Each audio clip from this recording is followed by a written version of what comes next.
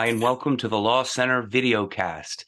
I am your host, Larry DeMarco, and founder of the Law Center, the home of the Family Court Custody Boot Camp, revolutionizing family court for self-represented litigants. Thanks for joining us today. Please subscribe to the channel, like, share, and comment, and that will enable more people to learn from the Law Center videos. Today, I am excited to introduce to you Lawrence Joss, the founder and director of Family Disappeared. Lawrence, thanks for being a guest on the Law Center videocast, and welcome. Hey, Larry, thanks for taking the time to bring me into your community to have a conversation. I'm excited. I'm excited to see what we get to chat about. Excited to have you. And please share with us. I know Family Disappeared is helping folks who are struggling with parental alienation. Why are you passionate about fighting parental alienation and providing support for alienated parents?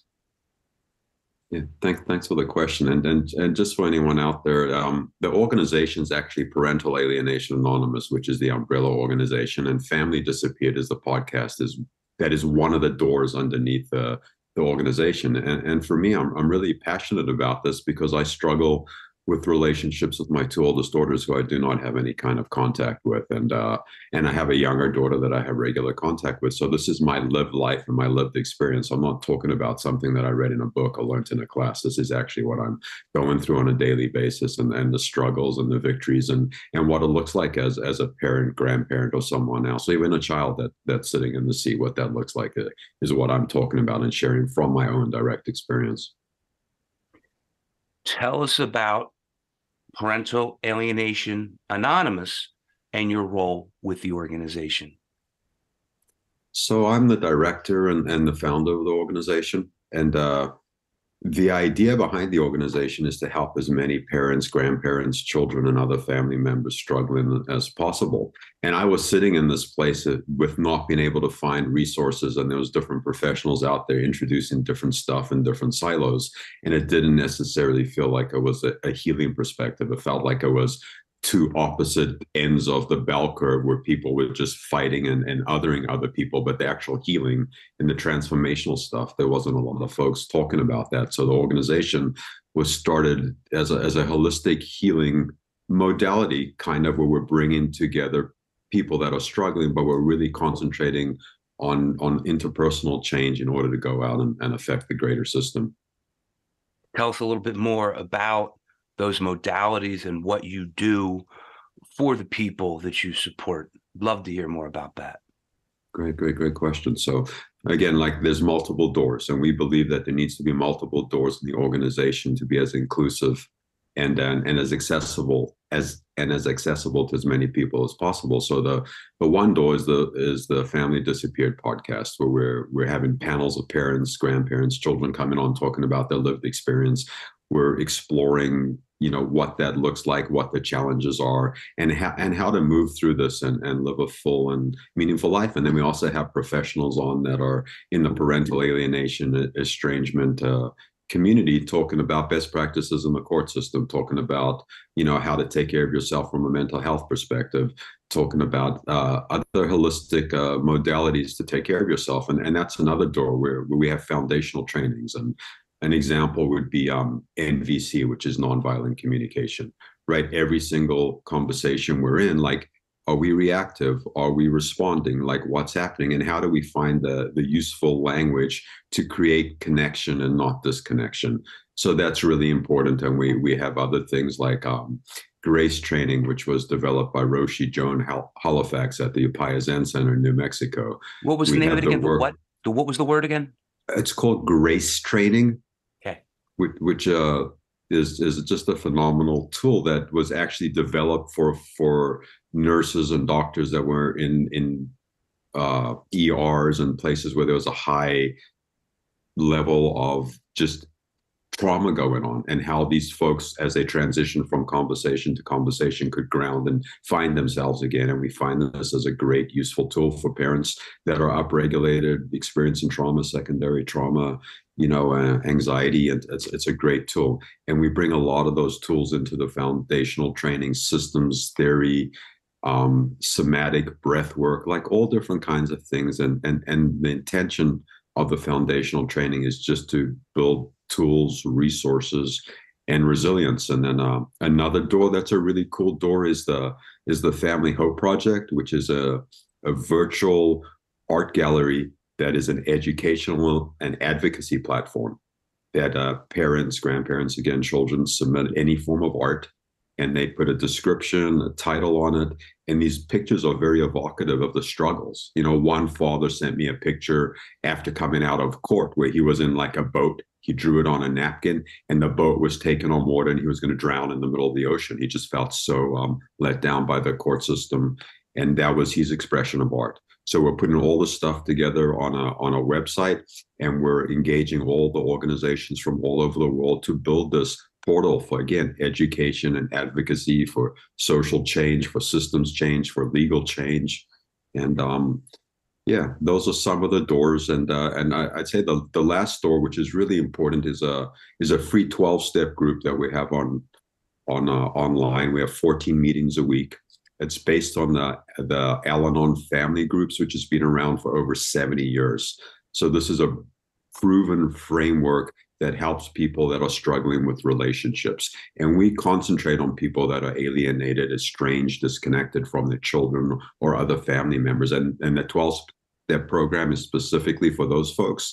And it's a beautiful, loving, supportive community. You don't have to explain to anyone what you're talking about. People are there to just to work on themselves. And it is a lot of work. It's not an emotional, spiritual bypass. It's a place where we come to look at ourselves and work on ourselves. And from that place, we've seen miraculous stuff happen with people reconnecting with their kids, with people reconnecting with other loved ones in their lives, with kids reconnecting with their parents. And again, it's from a place of healing yourself in order to engage the world. And it's about every single relationship, even though there's a focus on families. Let's go a little more into all those different doors. You said, is there a portal that people can get a user name and password and be able to log in to access these? How does that work? So our website, it's parentalalienation.anonymous.com, or pa-a.org is usually the easiest way to get in there. And there's a plethora of information on there. There's information about the podcast, the Family Hope Project, the 12-step meetings. There's resources on there if you're a parent trying to educate yourself, a grandparent, even a child trying to educate yourself. We're trying to put as many resources as possible on the website, and that's the best place to get general information. And if you're interested in the podcast, it's just Family Disappeared. You can get it on Spotify, iTunes, YouTube, wherever feels appropriate for you. And we have all the social media channels, also Instagram, Facebook, a private group, and an open Facebook page. And it's all at Parental Alienation Anonymous for all the social media stuff, or Family Disappeared. You mentioned trainings. Are these live, meaning live online with a time certain, or is it some type of on-demand access program? So that's a great question, and a little bit more of a complicated answer. So we are a 501c3 nonprofit, and for the foundational trainings, we're just starting to fundraise in order to support that. We ran some of the programs for the first year just to kind of experiment with the community, and the nonviolent communication program was just mind altering for so many different people. And they're all going to be free, but we are going to fundraise to support the community at large. And the trainings will be live, and there will also be recorded trainings of just kind of like an introduction to what is this? What is MVC? What is family systems theory? What is somatic training? And then there'll be 4 to 6 weeks sessions repeating every 4 to 6 weeks on the different training. So we're going to try and make it as accessible as possible. And some people don't have the resources or the time to be in a live training. So we'll have to create something eventually to have some kind of trainings that are continuous and online and accessible at any time. The 12-step program, Parents Anonymous support groups, though, they're up and running now, right? Yeah, there's 14 meetings currently on Zoom that are available anytime. You just go onto pa-a.org and you sign up, and you'll get an email with all the links and everything like that. And the neat thing about everything that we do is everything is open source. So all our meeting scripts, all the literature, everything is on the website, and anyone can actually use this, start meetings. We have a lot of meetings starting all over the world where people are just taking this stuff and running with it and building support locally where they physically are. And then other people love coming to the Zoom meetings because we have a worldwide population. And again, it's a healing, loving, spacious community, and it's focused on recovery. So right now you do have in-person meetings and the Zoom video conference meetings? So the in-person meetings are individuals in whether it's in Ontario, Canada, South Africa, that are choosing to start small meetings in place. And some of these meetings we don't even know about, but we're in contact here and there with folks that are letting us know that this is happening. And organically, like AA or Al-Anon, this is how it grows. Like individuals decide they need a meeting in a different place at a different time, and they take the literature and they go and they start a meeting. And that's the beauty of this for free platform and open source platform, is this is intended to spread worldwide and anyone to have access, and then no barrier of any kind of financial constraints to it. So for someone who wants to start something locally in their county or neighborhood, you actually have some sort of guide or playbook that people could use to start their own group? Yes, 100%. We have a suggested outline of what you need to do in order to start a group. And if you're struggling or you can't figure it out, you can email us anytime at parentalalienation@gmail.com. And we have volunteers that man the email, and we'll answer your questions, send you out additional resources, help you start the meetings. And if you follow the formats of the meetings, we can list the meetings on our meeting schedule as well, so more people can find you too. That's great. Wonderful. Thank you. Please be more specific about the emotional support services and that holistic approach. I'm particularly interested because there's a wait list on people's to see a therapist, and you have a nonprofit or free approach to giving support. Let us know what you're doing in that space. Yeah, and again, a complex question. And what we're doing, it does not replace professional help, a therapist, a psychiatrist. But in our experience, like we're seeing parents that have been struggling with this for whether it's a month, 2 months, or 20 years, come in and they're dysregulated. They feel lonely and isolated. And the community is a community where we come together and we support each other.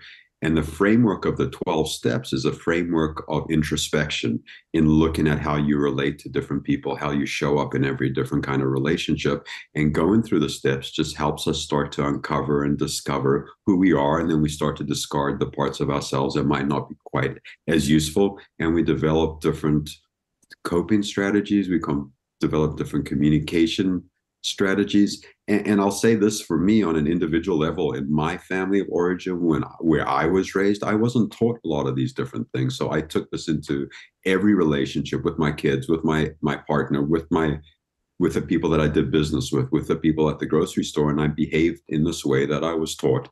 And eventually I had to start to look at myself and see where I could evolve as a person and an individual. And that's really what the 12-step framework is about. It's about changing.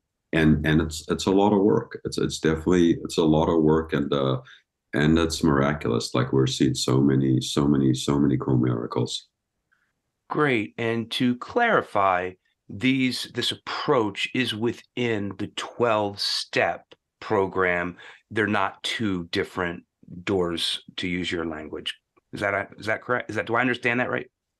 So we have these different doors, and one door is the 12-step approach, right? And there's some different fallacies about 12-step approach and what it looks like, and if it's if it's a religious thing, if it's something like that. And it's not for me. It's a spiritual experience of just as growing in as an individual. But if you choose to come in the 12-step door, everything that we do is related to the 12 steps and the 12 traditions, which just govern how we relate to each other. And it's very, very structured. It's very, very safe. If you come to a meeting, we follow a guide at every single meeting. We start on time, we end on time. In the context of the meeting, we're just talking about recovery and sharing our experience, strength, and hope. And before the meeting and after the meeting, we get to hang out and have a little bit more like fellowship, hang out, casual time where people can talk about other stuff or share about a party they went to or whatever, just like a little bit of social time, you know? You might know going through a high conflict separation can lead to a world of hurt and pain other than alienation. We could have high conflict with our own children or dealing with our ex because separation is so intensely traumatic and painful. Is parental anonymous, parental alien anonymous, uh, as the name would suggest, just for alienation, or are you there for some of the other pain and struggles for separated families? Um, you know, the 12-step meetings, we really focus on parents, grandparents, children that are alienated, estranged, or going through the struggles of that. And some people are in the initial in the initial court hearings, in the initial talking to the attorneys, and the initial talking to the therapists, and they're not even sure where they are, and they're welcome. And there's other people that are in the middle of it that are welcome. But like if you're dealing with something outside the scope of the relationship, the relational issues, I don't necessarily know if the meetings will be a great place for you. And something like the foundational trainings, you're welcome to come along. Like every single family, every single member of every single family are struggling with these interpersonal relationships and how to communicate and how to show up. And this is a free service that is for everyone to come in. You know, and that's why the different doors are very important, because we have different needs at different times. We use different vocabulary depending on those needs and where we are in our life. So again, we want to make the information as accessible as possible, and you just pick what feels comfortable. Very good. What has been some of your biggest successes besides starting this fantastic organization itself? So just to clarify the question, are you asking me on an interpersonal level? Are you asking me on an organizational level? I don't know. I would like you to answer how it lands for you. Wow, what have been some of the greatest victories? You know, when I first started on this journey and you know, me and my ex separated, and at that time my oldest daughter was 12 years old, and she just stopped talking to me and wouldn't get in a car with me, wouldn't have a meal with me. I didn't know what to do. I was falling apart. The pain was so incredibly excruciating that I had to start to do some work on myself that, to be perfectly honest, I don't think I would have come to until I was in my 60s and 70s and closer to mortality and transitioning or whatever that looks like. But this pain brought me really, really into the center of everything that was happening in my life, and I started to work on myself. So I think for me, on an interpersonal level, like doing the work and showing up despite the fear and anxiety, you know what I mean? Like showing up for my own life and kind of looking at those dark places that I don't want to look. And in that process, my life has expanded and become this incredibly rich ecosystem where I have people I'm connected with all over the world. I can show up in any situation and really talk about anything and feel comfortable in my own body. You know, I remember when I first came to program, I went to a party, and me and my one friend like stood against the wall, you know, like we're uncomfortable. We didn't know how to interact. We didn't know what was going on. And we're, you know, I was 36. And today I go to the same environment and I've done the work that I can actually join the conversation and be part of the life force. So that's been incredible. Another really great, wonderful victory for me is I have a lot of young people in my life. I don't have contact with my two oldest daughters, but I have a lot of young people in my life, friends, kids. I started being a big brother about 6 or 7 years ago, and Big Brothers and Big Sisters is a nationwide nonprofit, and I've had a little brother for 6 or 7 years, and he calls me Abba and tells me he loves me. I tell him that I love him, and it's like I have this other family of choice versus family of origin. It's just like growing and blossoming, and it's really making me expand as a man and interact in the world in a different way. And I really feel like this is a beacon of change. It's a different way to be in the world.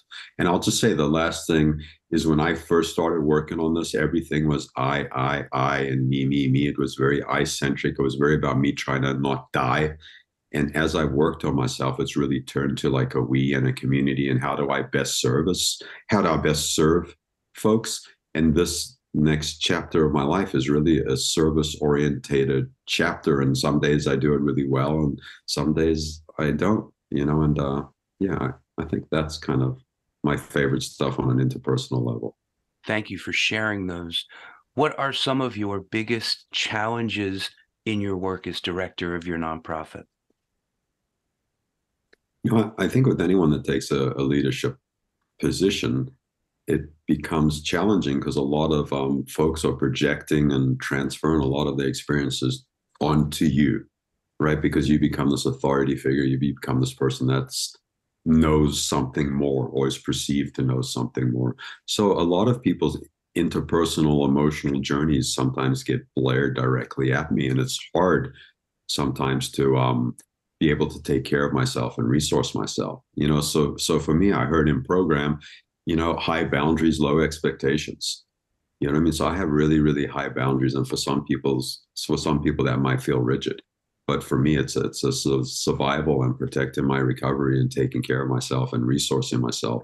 So that overload of information would be one challenge, and then the rate of growth. Like we are expanding and growing, and there's so many services and so many wonderful things that we're having conversations and creating formats and processes to launch, but just actually having the manpower and the time to move through everything is a challenge. It's like there's a little bit of a bottleneck because there's so much wonderful energy going on and so many different things going on, and we're still, we're 2.5-year-old organization. We're still, in one of those little things where we can't quite walk and we're wobbling around a little bit, bumping into stuff.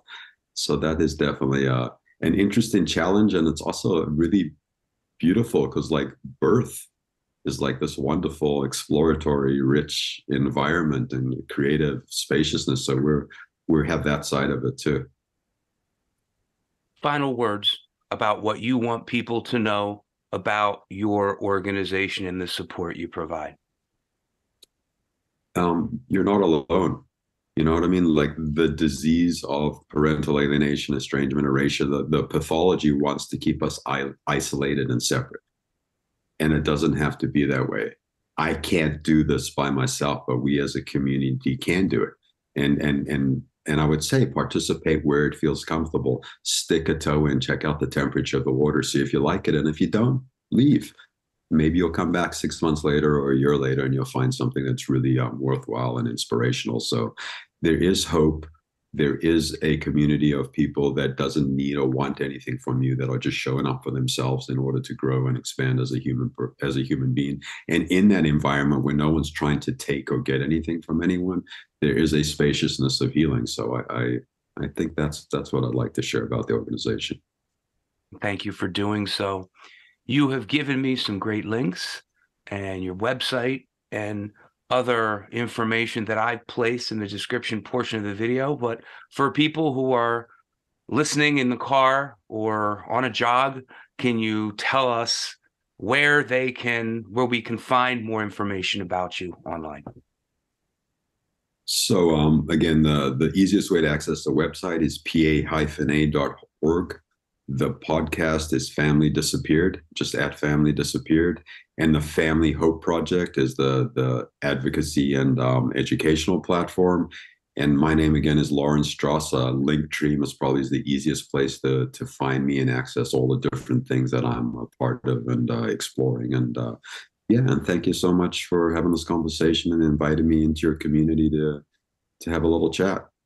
Lawrence, I want to thank you, and I also want to acknowledge you. You mentioned that you want to have additional programming and you wanted to eventually raise some money and fundraise, but you just mentioned that this has been going on for 2.5 years. You ran several programs, you have a website, and basically you are doing this all on your own time and your own dime. And I want our viewers to know that, and I want to acknowledge you for giving so much to people in pain and giving them this place where they can go.